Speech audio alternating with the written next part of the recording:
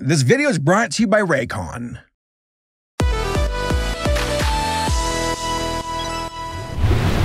When it comes to releasing movies, there is the occasional box office bomb. Mars Needs Moms, Osmosis Jones, The Black Cauldron, to name a few. And for whatever reasons, these films just couldn't turn a strong enough profit. Now, for most big studios, such as Disney, they can just take the hit and move on to their next project. But there was one movie that was such a disaster, such a colossal failure, that it would lead to the closure of Fox Animation Studios. And that movie? Titan A.E. Now, I can only imagine that some of you right now are going, oh yeah, that movie. That early 2000s 2D, 3D animated sci-fi film about an edgy boy with daddy issues who goes on a quest to find a hidden secret world. Well, you're not wrong. Despite the similarities to Treasure Planet, there are quite a few things about Titan A.E. that make it stand out as a film.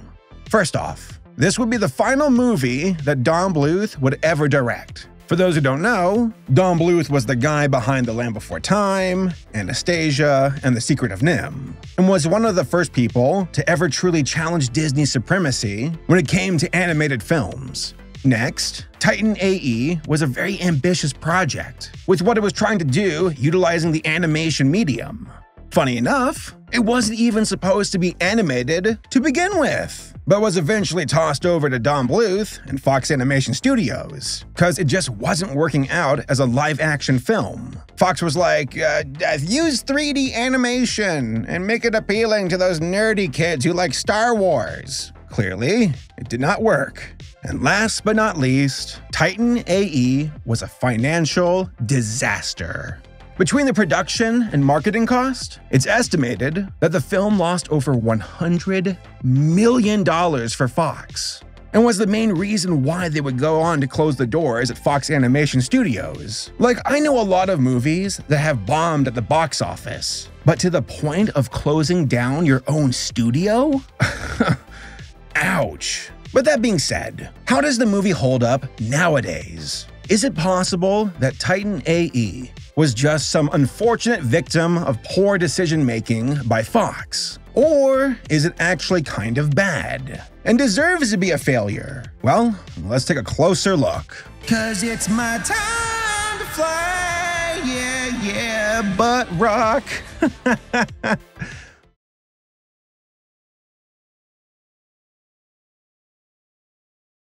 So, how did Titan A.E., this animated hot mess, even come to be? Well, like I said, it wasn't even supposed to be animated to begin with. Back in 1998, 20th Century Fox was developing Titan A.E., but they weren't quite sure what they were doing with it. The idea was passed around by multiple writers, such as Bette Edlund, Joss Whedon, Art Vitello, and John August. I mean, Titan burned through $30 million before it was even decided to make it an animated movie. According to my sources, the chairman for Fox at the time, Bill Mechanic, was like, I don't know what to do with this project. Just give it to our animation department so we don't have to fire them all. What? What's that? They never worked on a sci-fi film before? It's easy. Just make it like Star Wars or something. Here's $75 million. Make it happen. So it was clear that Fox was confused on this one and wasn't quite sure what it was doing. Up to this point, Fox Animation was trying to catch up with Disney and their line of successful 2D animated movies from the 90s. Now, Fox was able to find some kind of momentum with the success of Anastasia in '97. But the landscape of animation was rapidly changing around this time, due to the arrival of Pixar and 3D animation. Also, Disney had fallen on its face and wasn't as successful with its 2D animated films as it once was. And on top of that, there was this notion that teens wanted something more spicy with their content, more action, more drama, not a bunch of Disney princesses singing songs.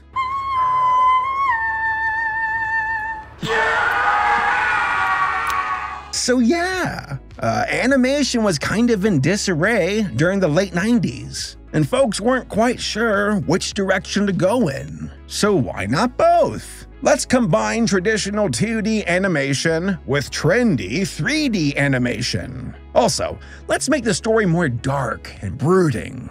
And you know what? Hey, let's bring on that Don Bluth guy to head the project. I mean, if there was anyone who can throw down with Disney, it's this guy.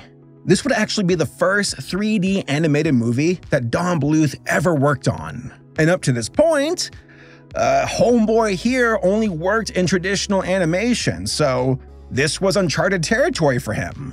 I mean, what could go wrong? Turns out, a lot. There's a quote from John August, one of the screenwriters for the movie, where he said, quote, "Even over the 4 to 6 weeks that I was on board for the project, we went from being all traditional animation to completely CG, sort of like Ice Age animation, to the hybrid that it became." End quote. He also got notes about how the characters could be underwater, but they couldn't be wet. Hollywood producers, ladies and gentlemen, they absolutely suck. Yeah, we want the characters in space, but don't make them look like they're floating in space. That's a bit gay. Why? I don't know, it's what the kids want. The kids don't want gay people floating in space? Listen, I don't make up the rules. Yes, you do. Yes, you do. So the production of Titan AE would prove to be incredibly difficult. Over 300 people from the animation staff would be let go before the movie was even released. And a large portion of the film was dependent on outsourcing from other studios.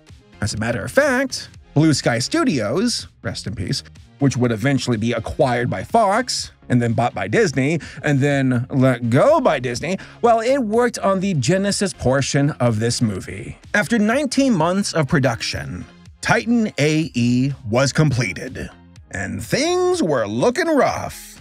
Bill Mechanic, the guy who was the chairman of Fox, was fired from Fox, and this was the guy who set everything into motion for Titan. So, yeah, not a good sign. And in June of 2000, Titan AE made its debut and was released in over 2,700 theaters worldwide. And it was a financial disaster. It made less than $10 million its opening weekend, and would go on to only make $36 million during its entire theatrical run. So when you take into consideration the production cost and the marketing cost of the film, well, you have a movie that lost over $100 million for Fox, making it one of the worst performing animated movies in history. Audiences just didn't care. They did not want to watch it. They'd rather go check out DreamWorks or Pixar, not this hot mess. And after 10 days following its release, Fox Animation Studios was closed. This was also the final movie that Don Bluth ever worked on, effectively concluding his cinematic career. Now, there's no denying that Fox took a leap of faith with Titan AE, both with the story and the animation. They went into uncharted territory, but they never had a strong leader with a clear vision and command. And that's why Titan was one of the greatest animation failures of all time. But don't worry, folks, we had 2 sequels, Attack on Titan and Remember the Titans. So it wasn't a complete loss. Shut up, I'm funny. So what's Titan AE about? Well, fast forward 1,000 years from now, plus like 7 years on top of that, and humanity has become a spacefaring race. According to the movie, humans are making a ton of progress. There are even rumors about this one project called Titan, and how it's gonna put humanity on top in the galaxy. Sweet, right? Well, this one species called the Dredge, which are like an energy-based species that are a combination of the aliens from Independence Day and the Protoss from StarCraft, well, they want to be in charge. So they blow up Earth right at the very start. Kind of a cool premise, right? Yeah. Before the Earth goes boom, Ron Perlman, whose character's name I can't recall, so I'm just gonna call him Ron Perlman. Well, Ron Perlman tells his son, named Kale, son, Daddy has to fly this ship away so the Dredge can't find it. I'm gonna give you to Uncle Alien now. So here's a ring, gotta go, bye son! Fast forward 15 years later, and Kale is working on some alien space station.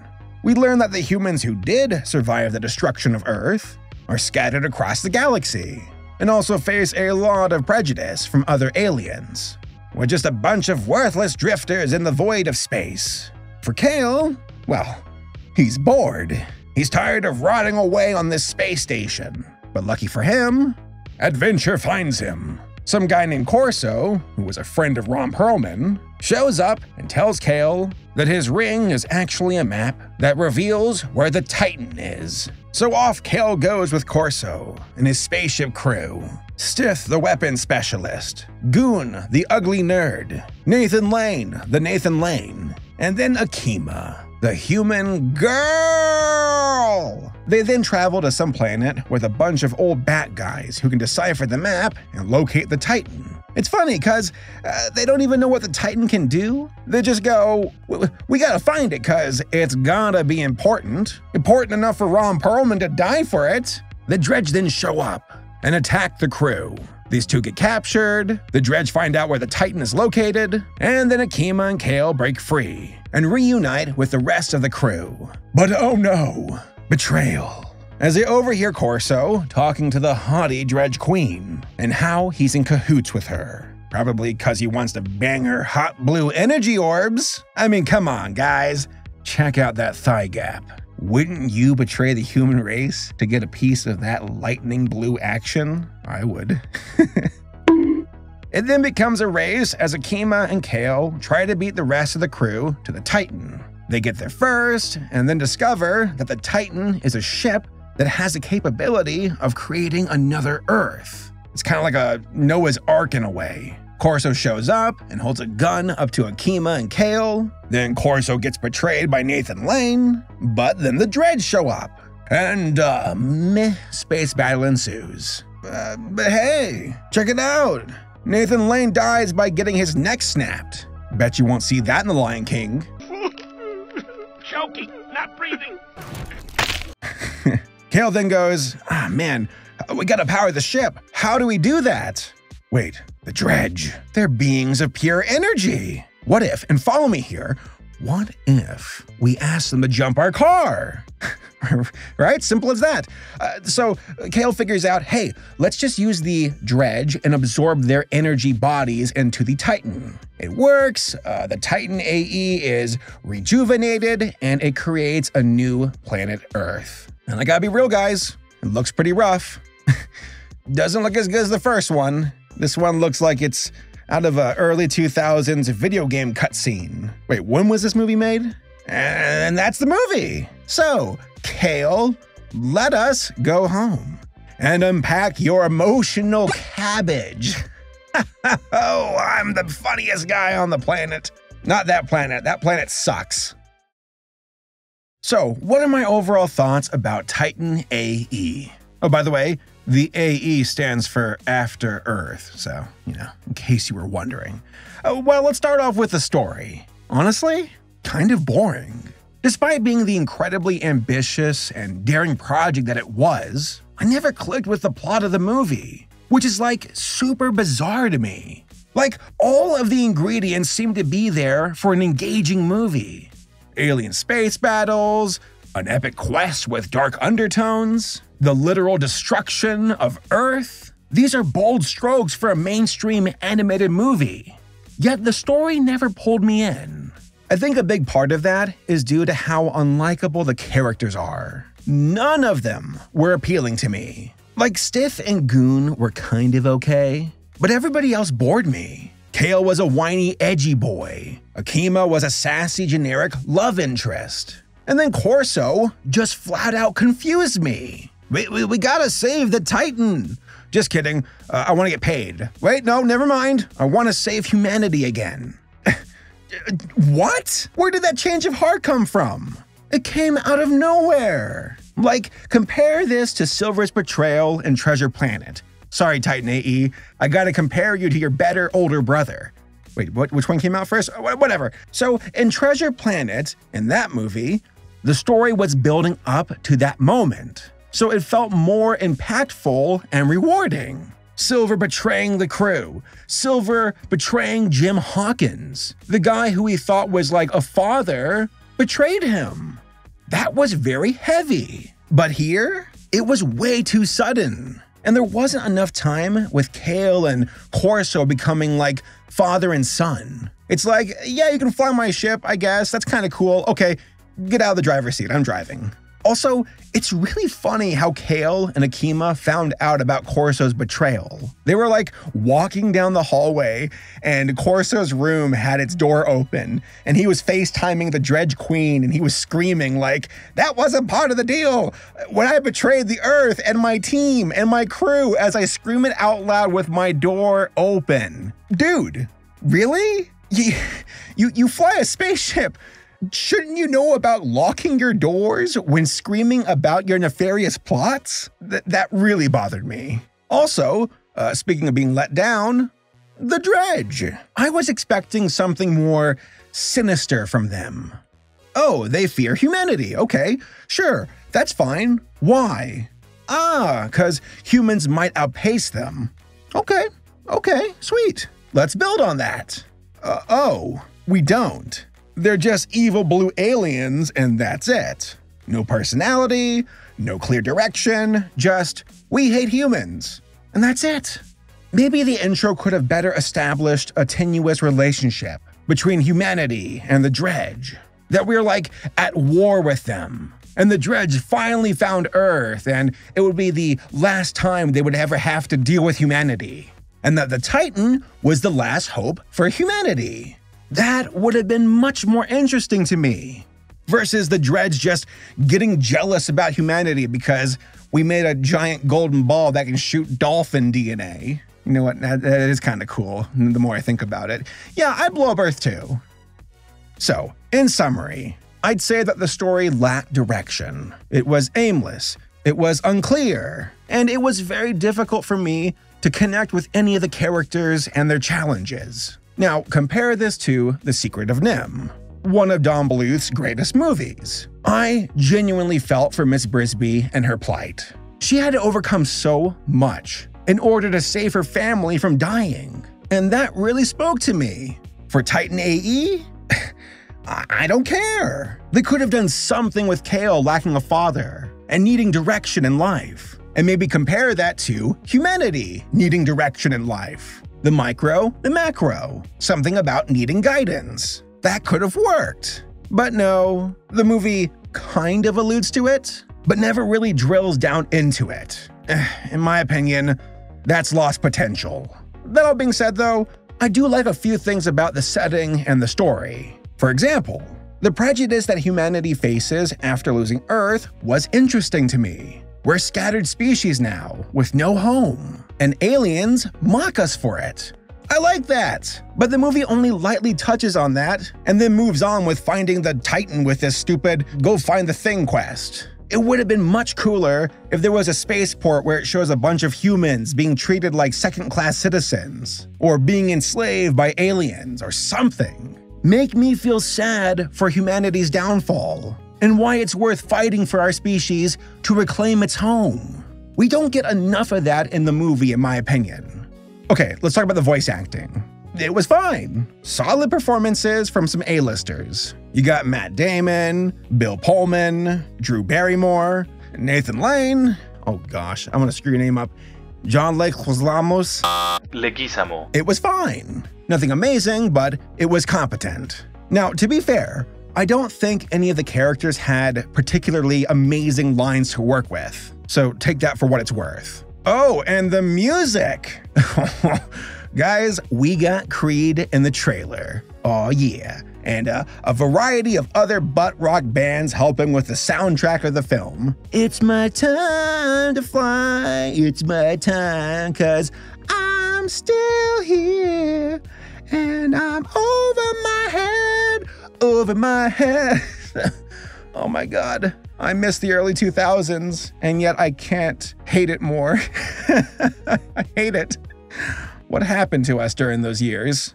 And finally, there's the animation. So to me, this is the most interesting part of the entire film, and is also probably why you would want to check it out at least once. Like I've already said, Titan AE uses a blend of 2D and 3D animation. The spaceships, the dredge, the planets, those are all 3D animated. and were relatively cutting edge at the time of its creation. I mean, just look at that Earth. Wow. This is impressive if it was 20 years ago.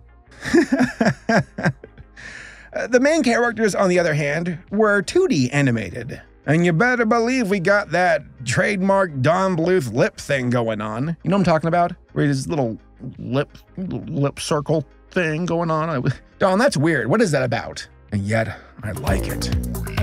So the entire film was this experimental blend of 2D and 3D animation. And yeah, it has not aged well. Now, I do admire the attempt and how they wanted to push 3D animation along with traditional, but it just doesn't work. Again, look at the texture of the ground on Earth 2.0. That looks really bad.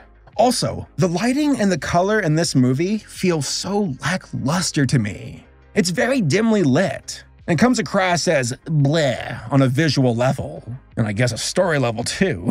Now, to be fair, this was Don Bluth's first time working with 3D animation, so I could only imagine there was a learning curve here. Also, 3D animation was still relatively new at the time, so to try and incorporate it on such a level was very bold. Let me just say that any complaints that I have about the visuals of this movie are not due to a lack of trying from the staff. This was a genuine attempt that failed, and that's unfortunate. Alright, let's talk about the character designs. Kale, Corso, Akima, they were fine. Nothing particularly special, but nothing terrible by any means. But I think where Don Bluth and his character designs shine the most are with fictional creatures. And we get that with the 2D aliens of this movie. Stith, Goon, Preed, some of the background aliens. They have really creative designs, and I really like their facial expressions. I just wish they had better storytelling to back them up. But how about those Dredge? Those off-brand Protoss? Seriously, look. That's pretty uncanny, right? But yeah, they're just blah to me, both with the visuals and the storytelling. Like, on paper, it seems interesting. An alien species made of pure energy? Cool! Oh, what do they look like? Oh, that's gonna be hard to get any personality out of, huh? All in all, though, I give mad props to the team behind Titan and what they were trying to accomplish with the tone of the movie, both on a storytelling and visual level, but they were unable to stick the landing. Now, it goes without saying that I believe that animation is the greatest medium when it comes to telling stories and the raw potential of animation. Like, it's amazing that a movie like Titan AE was given the opportunity to be told through 2D and 3D animation. But in all of it, something was missing. Direction, or heart, or personality. It desperately needed those things. And I think that's why it ended up failing as hard as it did. To quote a good friend of mine, Titan AE is not a remarkable movie, but it's remarkable that it was even made to begin with. So, in conclusion, I have a lot of respect for Titan AE and the team behind it. There's no denying that this was an ambitious project, and it truly wanted to do something different, to mix up 2D animation with computer graphics, to tell a more mature story that isn't just for young children. But Titan AE just had the unfortunate luck of being released around a time when 2D animation was about to be overshadowed by 3D on the cinematic stage, and Fox Animation absolutely paid the price for their bad timing. It also didn't help that Titan AE never had clear direction. To me, it seemed more like they had a general idea of what they desired for their film, but were never able to successfully connect the dots. If anything, they stumbled their way to completion. And despite having a competent film, it wasn't nearly enough to save the studio from being shut down. Instead, Fox acquired Blue Sky Studios, and then pulled the plug on their own animation department. I mean, why fight progress when you can just buy it, right? I mean, just ask Disney. On top of that, this was the final big movie that Don Bluth would ever work on. It's kind of ironic, really. Titan AE is a movie about bringing back something that was destroyed, while the production of Titan AE would lead to the conclusion of Fox Animation Studios, and would be the final entry of Don Bluth's cinematic career. A bittersweet farewell for such a big name in animation. So, if you want to watch this hot mess of a movie, go give it a watch. Personally, I don't think it's amazing, and I think a lot of folks who do love it have rose-tinted glasses and are being filled by nostalgia copium. But I do think it's still worth checking out for being such a novelty. I mean, hey, maybe it might even end up on Disney Plus someday and sit awkwardly next to Treasure Planet on the screen. An animated sci-fi failure that costs millions of dollars and features two edgy boys with daddy issues? Oh, you son of a bitch. Watch out, planet Earth. The dredge are about to blow you up. Oh no, the Earth can't hear me, 'cause it's wearing its Raycon earbuds. Yeah, you better believe this is going to be a running gag.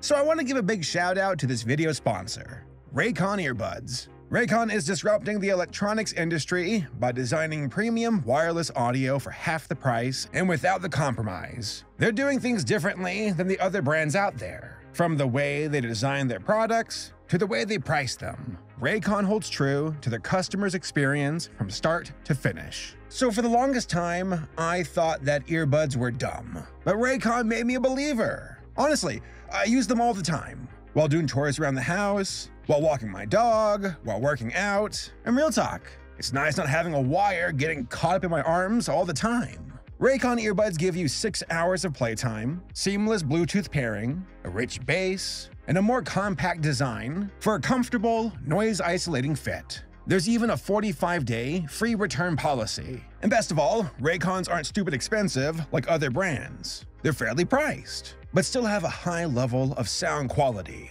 I've been rocking their everyday E25s for a while now, and I gotta say, they've been consistently great. This version has 6-hour playtime, seamless Bluetooth pairing, a rich bass to the sound, and a more compact design that gives you a nice noise-isolating fit. There are even new colors to pick from. Oh, and by the way, Raycon was founded by Ray J, and celebrities such as Snoop Dogg, Mike Tyson, J.R. Smith are absolutely obsessed with Raycons. So click the link in the description down below, or go to buyraycon.com/Saberspark to get 15% off your Raycon purchase. Again, I legit use these. I use them every morning when I go for my walks, and I really like them, so go check them out.